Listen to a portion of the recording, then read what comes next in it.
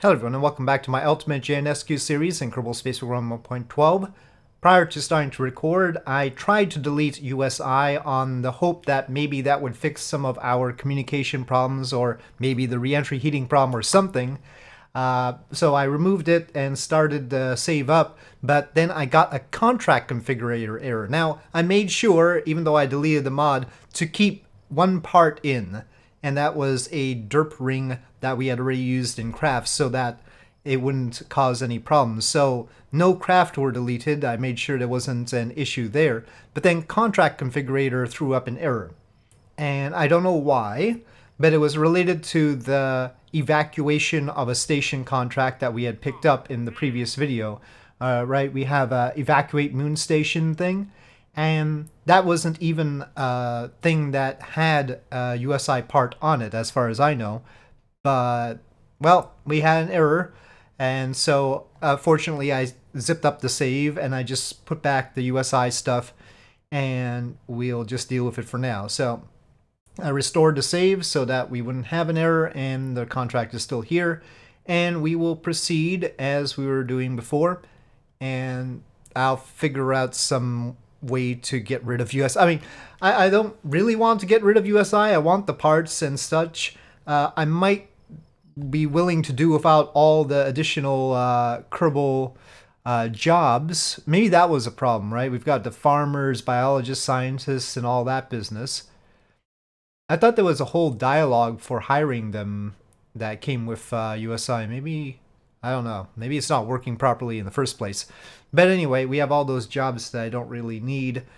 But I do want the parts, so it's complicated.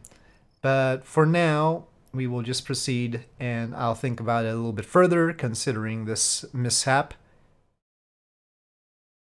It's not a guarantee that USI is causing the problem in the first place, so there is that. Okay, so what it says is fully evacuate moon station, and perform an emergency landing on moon? Oh, I didn't see that part. Okay, I was too hasty on the leave no Kerbals on board the moon station. I didn't realize that we had to land them on the moon. I would like to, you know, leave them on Kerbin at the end. Would be great. We have to land on the moon. Okay, well, I guess we have to land on the moon. Back to the VAB, and we need a lander sent over here. ASAP. Alright, I've decided that we're going to take this opportunity to test a few things. We have our moon lander in here. It's just one of these Vinci command pods with two people. We already have one around the moon. It's just not a lander. And it's just liquid fuel and oxidizer, spark engine, and two backup ant engines, landing legs. It's already got mod propellant in the pod, and RCS thrusters, solar panels, and the control core is the usual one we have been using, and of course docking port. No additional science for now. That alone gives it nearly 2,800 meters per second. Actually, probably more than that if we just used the spark engine. Let's put that on there. Well, 2,800 exactly. So that will be our lander. That should be enough to land on the moon and get back up. And what we are testing is if I can prevent boil off with cryogenic fuel. So we are using cryogenic engines for our upper stage and intend to use them to capture around the moon. So we have 3 of these eyesore engines, and I'm gonna have the center one be high quality, I think. The other 2 can be lower quality. And we are going to... the burn time doesn't require them to be high quality, but just in case. And I've got radiators, and I've got this special tank. This special tank has an insulation effectiveness of 70%. I don't know what that means exactly when it comes to how quickly it's going to boil off, but we'll see. And there's also this CUSS fuel tank, which is heavier, but its insulation effectiveness is only 50%. So I figure this, and it's thinner. It's 1.5 meters instead of 1.875 meters. So I decided that this would be a better tank. Now here it says there's an insulation int, which is negative 100%. I don't like that. But the shell is 70%, as it said there. So hopefully the shell is the important part, but I don't know why they're giving me the int then. I assume that means interior, but what does that mean? Anyway, so that's a concern. This tank also has hydrogen oxidizer, but if the tank itself can't handle it, maybe the radiators can help. I probably should only test one thing at a time, but I decided to go for both. In a pinch, the lander can capture itself around the moon, and then dock to the station, pick up what fuel it needs, and journey down to the surface. So it's not going to cripple the mission if we can't prevent boil off on this stage. So it's going to be okay, but yeah, we will try it out. Otherwise, a very similar setup to what we've been using, slightly different perhaps. Liquid fuel and oxidizer all the way, except at the bottom. The usual tanks that we've been using, the shell is only 20% effective, it says. But anyway, Bobcat engines at the bottom, and then 2 boosters. So we are going to try this out and see if this works. We've got little antennae on the lander. They're down here. So just these biconical horn antennae. And that is all I think we need, except we should probably rotate this like that for the booster's sake. Alright, and we're going to rearrange this. Okay, let's try it out. Oh, let's make sure no Kerbals snuck in, and then let's try it out. Well, we already seem to have boil off, but we haven't extended the radiators yet, so maybe even though it's a nighttime launch, we'll just go, because we want to make sure we don't have any more boil off. The clamps don't seem to be doing anything about that, so I'm sort of used to the realism overhaul system where the clamps would replenish it. But we have comms, so ignition. And throttle. Okay, that throttle isn't working. And go.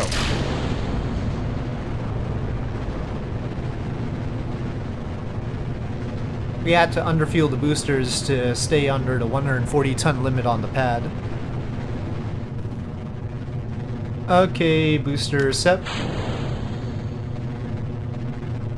Now this launch system can carry much more than what we are carrying right now.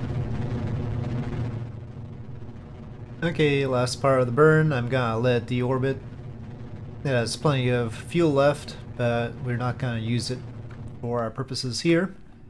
Okay, so separation and ignition of these 3. I opted for 3 just so that I had a center node basically, but it also cut down on burn times so that I didn't have to have high quality on every single one of them. Okay, we are in orbit. Let's see. Right now we've got a loss of 0.01 per second. Extend radiator.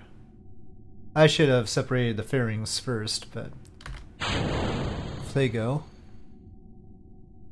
I don't know if the radiators are doing anything. We'll see at the end. Maybe they don't have any effectiveness on the boil off situation at all. Okay.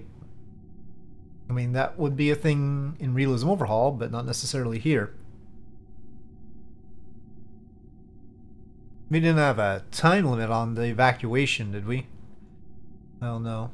Hopefully they're not that mean. We'll do a mid-course correction to fix it beyond this. We better just go now. We have plenty of Delta V. So some boil off is acceptable. The question is whether we can mitigate some of it.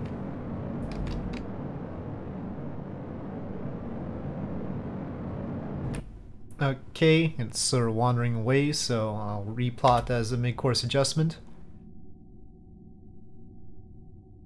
Okay, that looks close enough. 14 hours. Well, now it's 0.00. Once we time warp, we'll get a better read on that. I want to have my rear to the sun. I mean, actually it doesn't matter right now because we don't have any Kerbals on board, but it'll probably help the solar panels anyway. So while we time warp 0.19 right now. 0.2. I mean, it's not bad. Certainly hurts a bit, though. Delta V is going down. Question is whether we'll have enough left to capture once we get there. But again, not critical. Just a test. But we're certainly not controlling the boil-off entirely. Now, our rear end was to the sun, so it wasn't like we were broadside to the sun. As far as orientations go, this is as good as that situation gets. Okay, starting to burn. Alright. Okay, we have a burn with a potential encounter there. Once we get there, that's in 3 days. I'll put it rear end to the sun again. I don't know if I'd prefer it the other way around, but if we had crew, this would be the way to go. So we might as well test that. I don't know if we're gonna have any Delta V left after 3 days, though. Now, this was a long trip to the moon. We could have done this faster. So on entering Lunar SOI, we have 133 left. We're only carrying 2 days of food, water, and oxygen since we're going to land them and then bring them right back into orbit. I don't expect them to hang out. Okay, well, 131 is all we ended up with. So, with the special tank and with the radiators, it's still not worthwhile carrying it all the way over here for a cryogenic burn. Transfer burn, fine, but trying to use it after a while is not feasible yet. Okay, well, let's take what we can get out of it.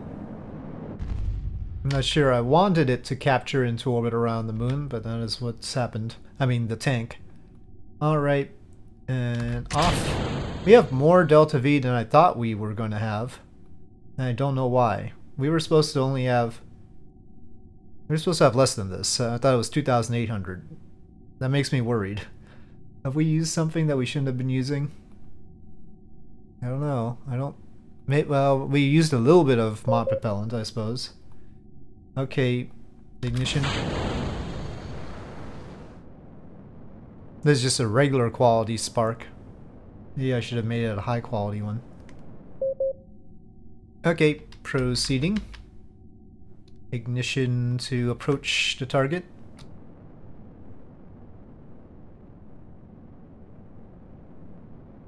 It'd be nice to be able to reuse this lander, but we'll probably have to slap a new engine on. This one won't be reliable for very long. Okay, magnetism. Well, there's a lot of magnetism right there. Okay, okay, well, now we're docked. Okay, so let's transfer some peoples.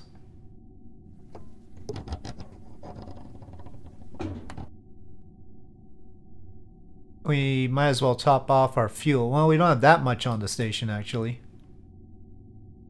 It's probably not super important to do that. This side might need more.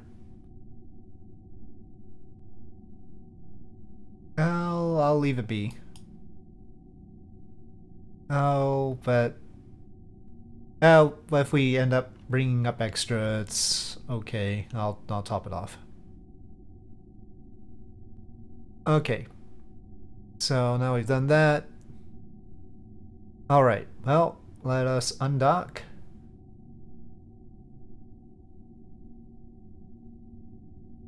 Okay, we fully evacuated. Now we have to perform an emergency landing. Now it says complete any one of the following: vessel state, vessel state. I don't know what those vessel states are, so that's a little bit worrisome. But anyway, we probably want to land on the daylight side, so we can retro burn now. And this is the periapsis side anyway, so it's beneficial to do it now too. Okay. Okay, well, that's a good start. Maybe a little bit more.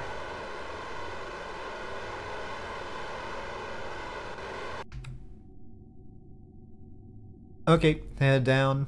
I don't know why you would want to evacuate to the surface of the moon at all. Seems like a bad idea, but hey, that's what they're paying for.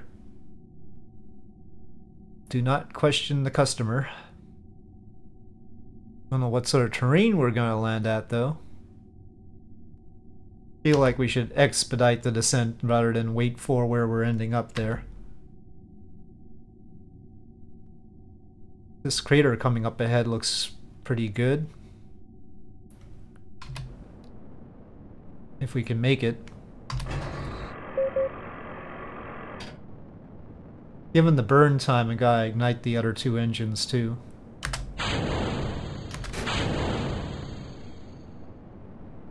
Well, I don't want to throttle down, that just adds more burn time that we'd be using up on the engines, so...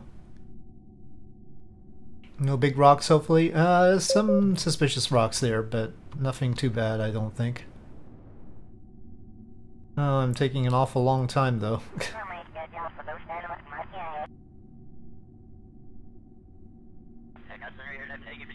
Oh. Okay.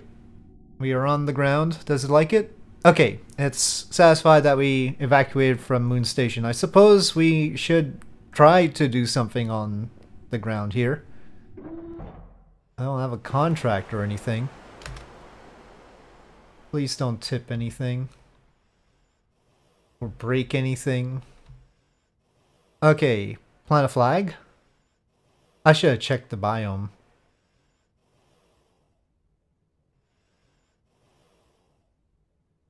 Jib on the moon.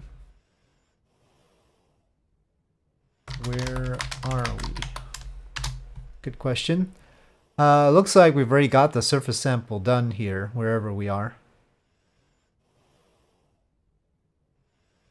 Yeah.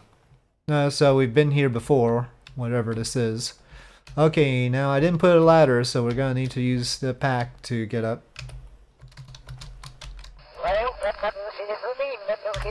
Okay, that was successful. Yep, I can't use the crew report to check where we are either, because we've already done that. So, yeah. Telemetry... Oh, I think I took the telemetry thing out. Okay, well, we can't do science. Let me just check for contracts in the Space Center. It seems a shame, after all. But they probably all require us to launch a new vessel. Oh, take the crew of Moonlander 2 to Moon Station. Well, I don't mind if I do. The emergency seems to be over and the conditions down here don't look fantastic. No kidding. You better get them off the surface ASAP. Well, that is fine. I mean, it's a pitiful advance, but, you know, we didn't need to construct a new vessel anyway, and we were planning to do it too. Okay, we'll take that. I guess we might as well not ask for too much as far as extra stuff.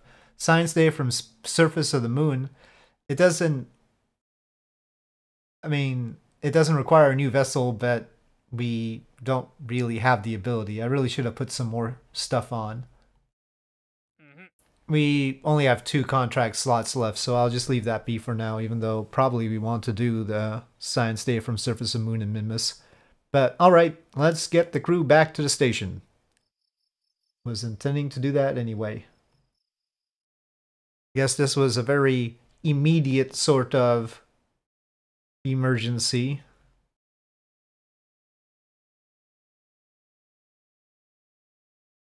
So you would still probably just keep them in orbit of the moon. You probably wouldn't land them. Okay, well, the station's directly overhead. Well, not directly. Well, it's overhead enough. But we should probably want it a little bit further ahead because we'll be in the lower orbit.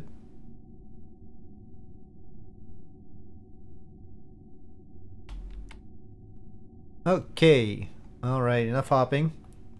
And go.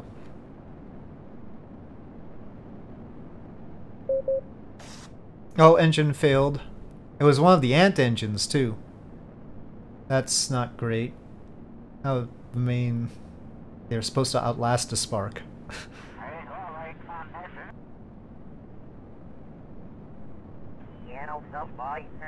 I should have tilted the ant engines. Okay. We have no remaining burn time on that. We have some on the ant engine, but it's not balanced by the other ant engine. But I decided to shut down because I think at this point we could probably just use the mod propellant to do everything else. Well, 100 meters per second is tough, though. Okay, well, we've got an approach there, but to match speeds, we're going to need the spark engine to light again, probably. If it can.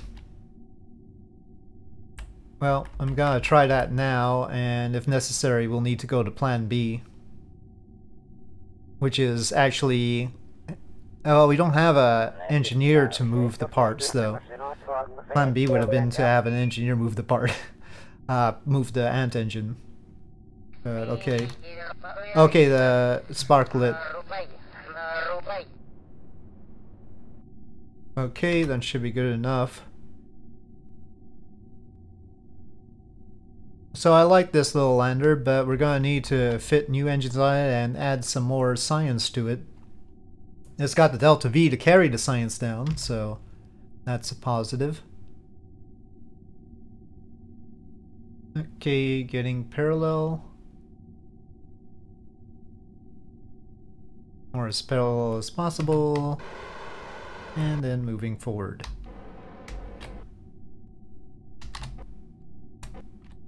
Okay, and docked.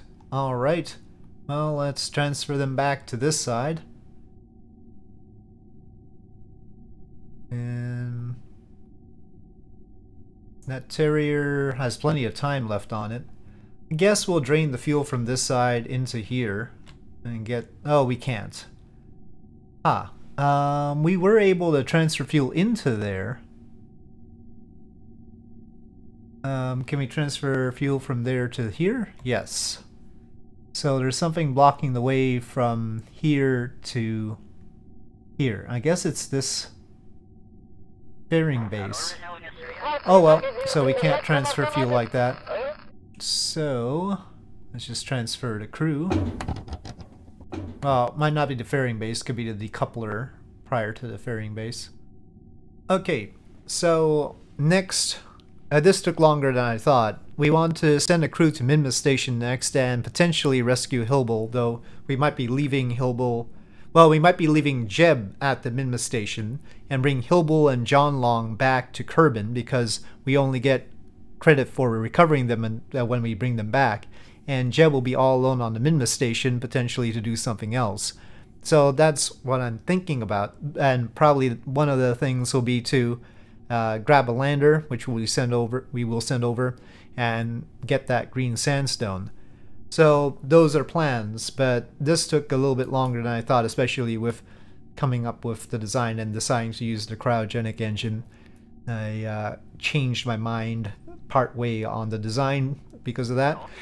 So I'll tackle the Minmus portion of this in the next video. So with that, thank you for watching. I hope you enjoyed this video. If you did, please do press like. If you have any comments or suggestions, please leave them in the comment section below, and I'll see you next time.